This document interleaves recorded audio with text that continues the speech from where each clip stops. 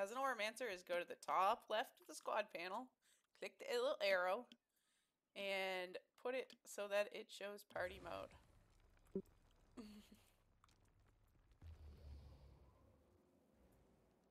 So uncheck view as grid, because you're going to need to have view as grid unchecked in order to see the conditions that are on your party.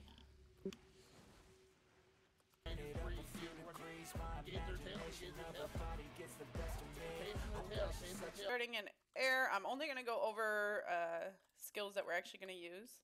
So starting in air, your 3 skill, I mean, you can use the other skills, but the more important ones. So your 3 skill in air is an aura. When you press your aura, or even if someone else applies it to you, you're going to get a secondary skill. That secondary skill, if you hit it, explodes the shocking aura and stuns the enemies around you that are hit by it. So every time you apply this, your parties are all going to get shocking aura. So if somebody hits you, they get stunned, or if you explode it and they're near you, they get stunned. I usually explode the one that I give from the 3 skill because you will get another one when you overload your air. You also were likely to use your 4 skill in air, which is a pull. But you do have to be fairly close, as the range on that is only 750. I will use this if we're like right on top of the enemies and my commander's calling for a bomb like right there in front of us to pull them into it.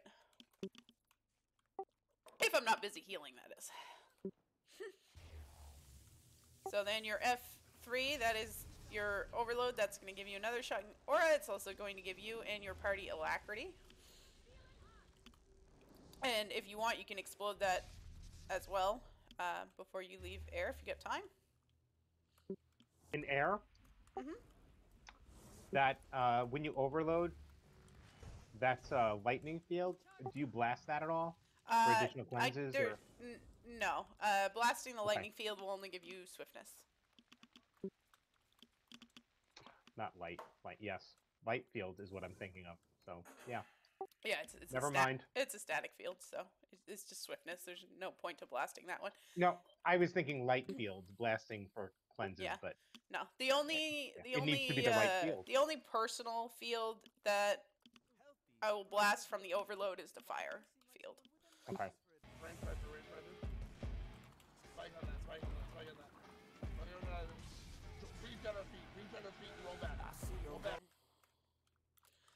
Moving on to fire. Switching into fire will cleanse a condi. Every aura you apply is going to cause condis to go away. So your fire skill, usually I'll use 3 if I'm falling behind. This will help you catch up. It's a leap forward. It just makes a trail of fire. Your overload fire, your F1, is going to drop a fire field. So when you hit that, you're going to get burning aura, which will clear condis. You're going to get a fire field. If you spin and hit your 6, your aftershock skill, directly after it, you'll get some might. And right after you get that might, if you can hit your 4 in fire, you will then share your 25 stacks of might to your party. As well as clearing more condis because it's another fire aura on your 4 skill. Spike in front, welder. Big spike on this, And we're dodging back in 3, 2, 1, dodge back 1. Get those people up, rally them. In Earth, your 4 is another aura. That's your protection aura, so that's going to make your party take less damage. I'll also use my 3 skill if we are moving into them and I'm a little bit behind. This will immobilize enemies that you land on. It also happens to be a finisher, so you may accidentally condi cleanse by landing in someone else's field. You're not going to try and time that for that reason because you've got enough of your own that you really don't need to, but if it happens, you know, great. And it's another good leap for if you're falling behind. Your 5 skill The dust storm will inflict blindness. So if we're in the middle of them, sometimes I got extra time. Sometimes I'll hit that. Emo's one person, but it will help you catch up. So. It only does one person? Yep. Now your F4, your Overload Earth, will give you another protection aura. It will also give you stability. So if you need stability, that is a good one to hit. But if you don't get it off in time, you'll be interrupted. And it's going to immobilize as well. So when you ride that thing, you've got your own stab, and you can immobilize 5 targets with that. And you're also giving your party more magnetic aura. So that's going to both reflect projectiles and make us take less incoming damage.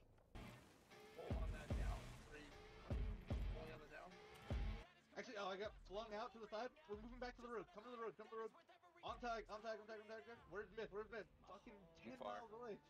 Illusion. Sorry. Get me. What are you doing? Come to me. Let's go. Not saying anything else. Going out. You're ready for pulls up front in 3, 2, 1. Fire pulls. Fire pulls. Spike. Then water. So with water, your 2 skill for those scrapper players is just like the med kit one that shoots in front of you. It's a spray, shoots out in front, heals your allies. However, it also damages the enemies in front of it. So you will get a lot more tags on this build than you would with a scrapper, simply because a lot of the things you're doing are technically damage skills.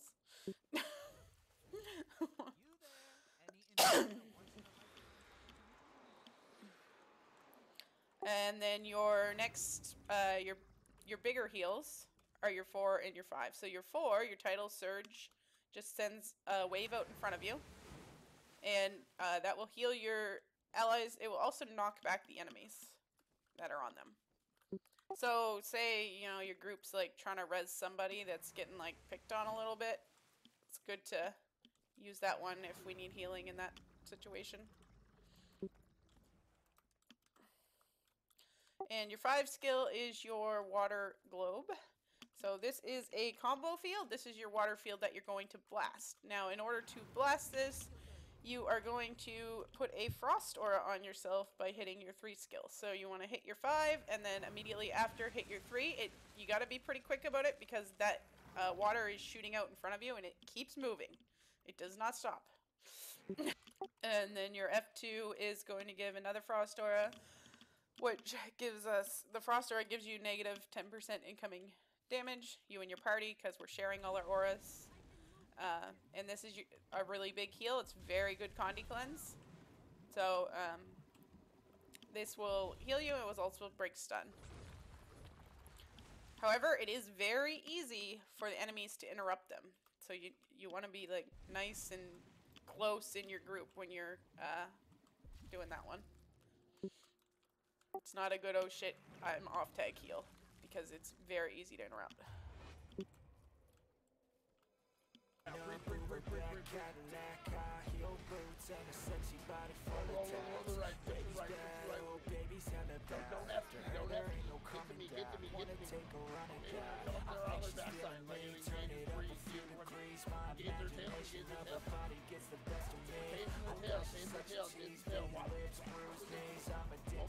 Okay, moving on to your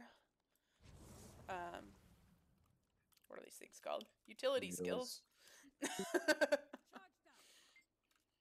Wash the pain away is a very good heal. I like to use this when we first push, because I'm usually either in air or earth at the beginning when we're engaging, for that either the magnetic aura or the shocking aura. And so usually my usage of this is I've pushed in like overloading lightning or something, because that will make the enemies around us vulnerable as well. Gives them a stack of vulnerability. And then I'll use Wash the Pain away to clear those initial conditions that we're getting, because it clears a lot of conditions. Actually, we're pushing down in 3, 2, 1, push down now, push down, push down all the way. CC on us. It's a heal skill for like non-selfish purposes. Yeah, it's an AoE heal skill. Oh, Heals your whole I like- party. I've only really used it if I was like, oh no, I'm losing like half my health here. No, it heals 5 targets. You're not as an aura tempest healer.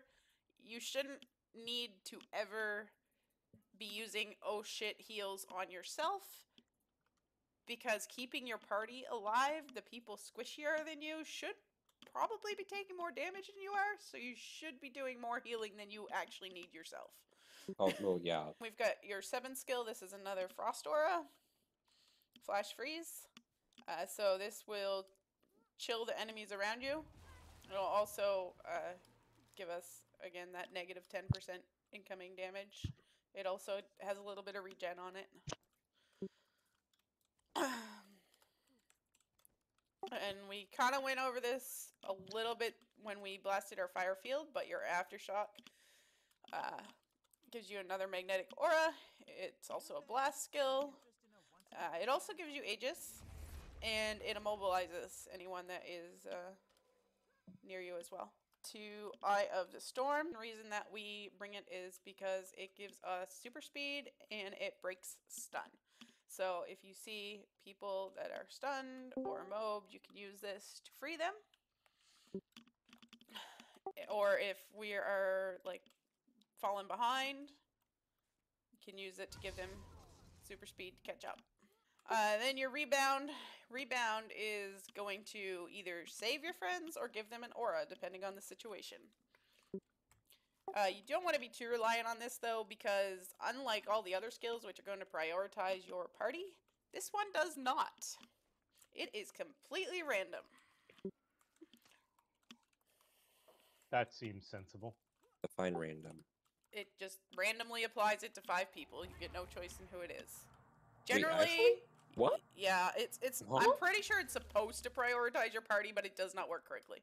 Huh? It does seem to always put it on you, however. Depending on what element you are in at the time of casting it, that's what aura your allies will get if they are not about to die. If they are about to die, it will heal them instead. And again, you can use that as I need another Condi cleanse as well. Breathe down our feet. Breathe down our feet and roll back. Roll back right now. Breathe, breathe, breathe, breathe, breathe, breathe. Roll to the right. To the right. To the right. Don't F me. Don't F me. Get to me. Get to me. Get to me. Come up there on the backside. Like engage, breathe, get their tail. Get their tail. Well, as overloading, of course, gives alacrity, so you want to be rotating through your overloads as much as possible. If we're not in a super sweaty hot fight, you can pretty much keep perma alacrity up with this build. If you need to do more healing, then your alacrity is going to fall off a little bit. Get ready for fire pulls in 3, 2, 1. Fire pulls now. Putting a bubble out. Man. Damage your. Pulls your nose. Pulls your nose. You ready? We're moving back. We're moving back towards the camp. Come with me. Come with me. Come with me. Give me heals in front. I need a signal on that. Fuck, I'm stuck. I can't move. Damage in front. Damage in front. Get those people up. Get those people up. We got like 3 downs. Come on. Come on. Come on. Grind these out. Grind these out. We're dodging back. Let's have it. Yeah, everyone healed up. Come up to the left. Come up. Right. Sorry. Come up right. Come up right. Damage on them. Get them away from that field. Get them away from that down. Get them away from that down. Get ready. Push up. Push up. Don't let them no regroup on this shit. Get ready. If you have wells, throw them up now. Throw them up now. Cut to the right. Cut to the right. Cut to the right. Get ready. We're standing up top. Hold up top. Come up top. Come up top. High ground. High ground. High ground. We take it. Banish your warriors. Get our staff going. We hold here. We hold here. Damage on our feet. Damage on our feet. Get ready. We're moving back to the camp and through. So, you want to be watching your party's Condis and using your auras when you see the Condis. Now, if, you know, Ethan got 1 stack of cripple and everyone else is fine and we're all staying together, you may not, you know, necessarily need to use an aura for that reason if we're not, like, engaged. Like, you know, maybe you pick an aura that's gonna, like, hurt the enemies instead. Because you shouldn't ever not have an aura to hit.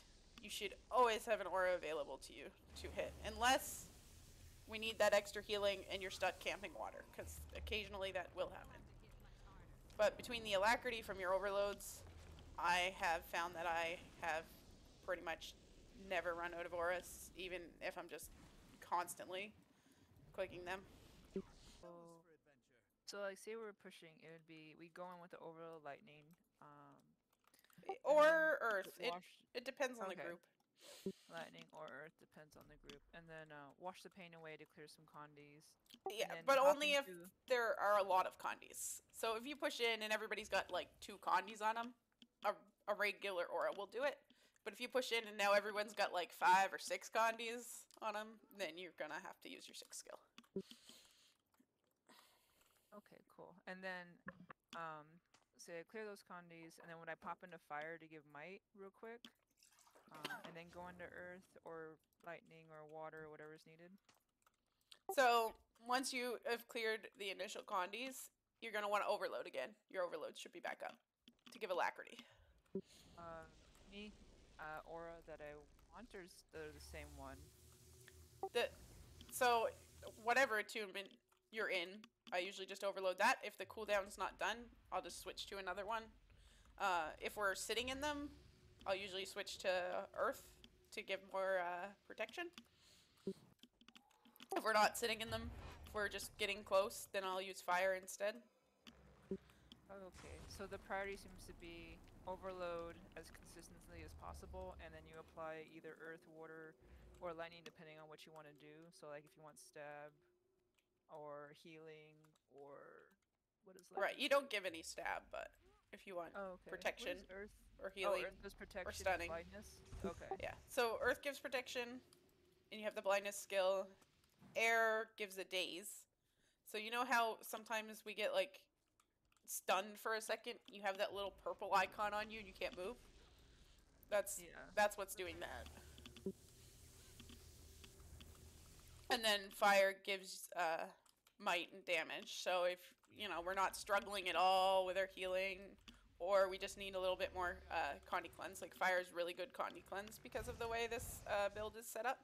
So, like, old school, all the healer builds ran water, earth, but now you run fire simply for the lesser cleansing fire and the fire aura. So these 2 traits make fire do a lot of cleansing. There is heals and blasting with the frost, or does knockback? No, tidal surge is knockback, so it's heals and some knockback.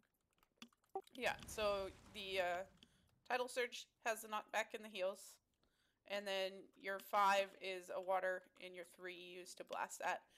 If you've accidentally casted your 3 at the wrong time, you can also blast it with your aftershock skill. To give auras and stuff. And it seems to use a lot of 3, 4, 5.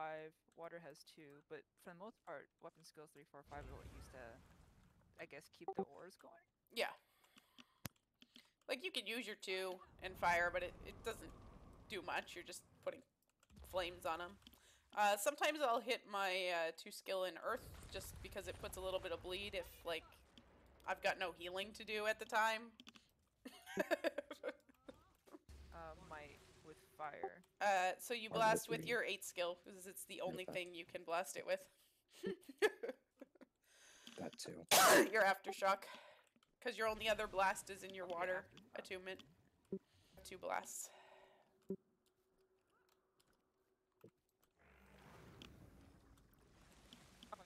2 blasts? Okay.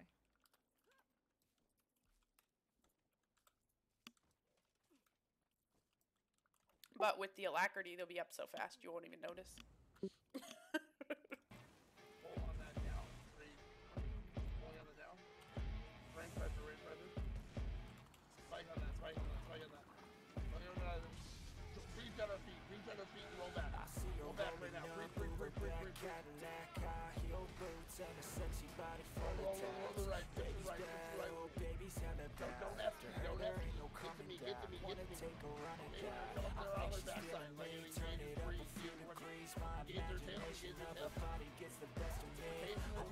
their tail. Taste the tail. Watch. Go back. Take me down. Rise up.